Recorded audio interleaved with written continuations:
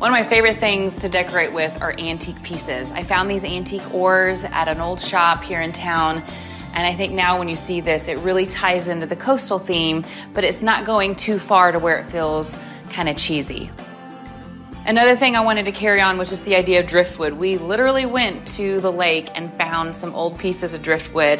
I thought it would make a really cool design statement in their fireplace. You know, in the hotter months when they're not actually burning fire in here, it's just a fun design element that adds that extra coastal feel. One of the rooms that I really feel like carries this theme the best is this dining room. Things like this light fixture with a jute hanging from it, this lighter wood top table, and even this artwork that my friend Clayton did. All these elements together really give off that coastal vibe that my client was wanting.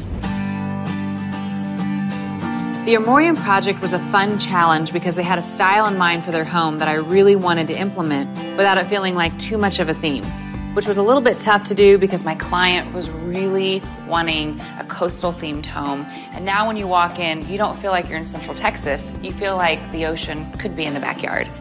When designing with the coastal theme for the Armorium project, I didn't want to go too literal with it.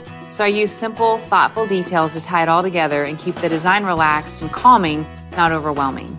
I really love how quaint and cozy it is in here. The color on the walls I decided to use was a lighter blue-gray tone, but it still has that fresh, clean way about it. When you're trying to carry on a theme, you can keep it subtle. We have the sand and these really cool hurricane jars. Fun little glass things with seashells. My client loves shells. The lamps with the rope, but also this driftwood that we found here in Waco. It's stuff like this that I think even though we're in Texas, you can still have what you want. Let's check out the master bathroom. I really like this bathroom because it's not overbearing. There's a lot of texture going on and a lot of dimension, but it's not too much. I love these fun pendant lights that we chose, these rotating mirrors. We use a really light palette in here, softer gray on the floor. One of the things I love the most in this bathroom is this new shower that we got for our clients. We've got this really cool basket weave on the wall, and then we have these fun pebbles on the floor. We've made their shower twice as big, but with this glass and all this texture, I just really feel like it makes a huge statement in this bathroom.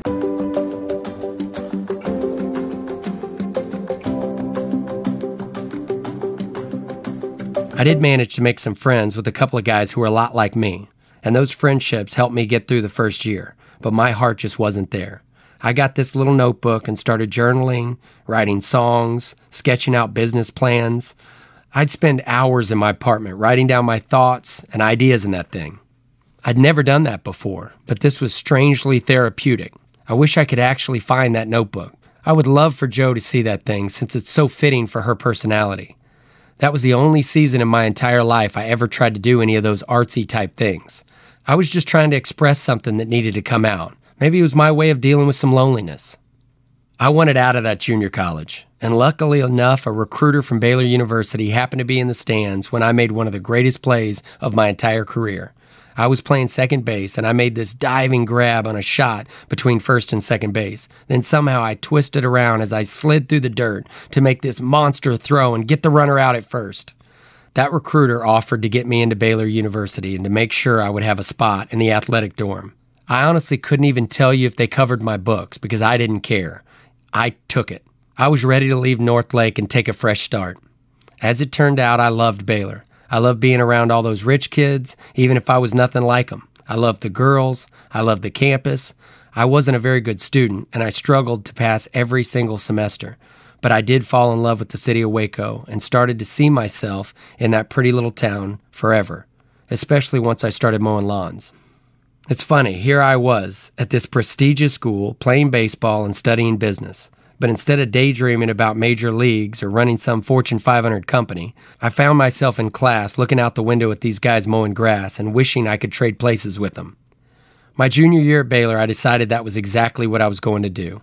I wasn't going to quit school. I would stay and finish my degree in business, but I wanted to go out and make real money like I did as a kid, and not just in the summertime, the way I did with the book company and the fireworks stand. I wanted to work while I was going to school, to get outdoors, to start my own business maybe.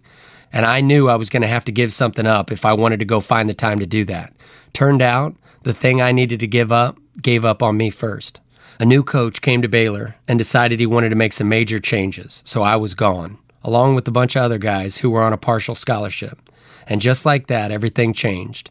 My dad was all fired up about me transferring to another school or finding another scholarship, and a few of my baseball buddies would go on to do just that and have great success. But I wasn't interested in chasing baseball all over the country.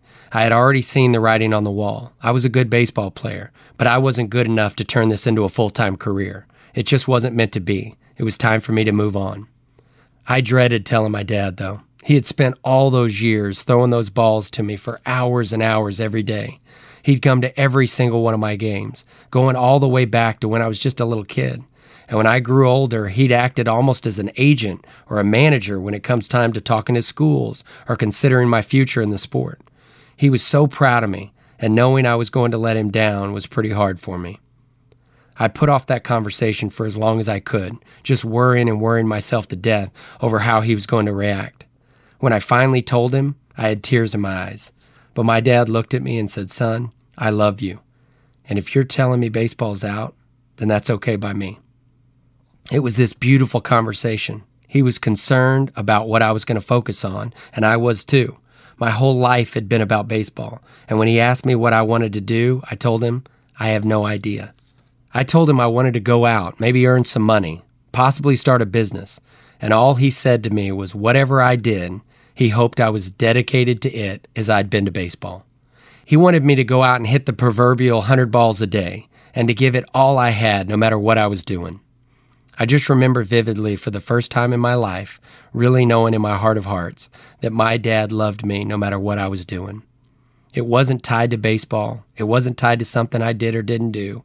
It was just this awesome feeling to realize that. And to this day, that is one of the best conversations I've ever had with my old man. I think I learned another lesson that day too.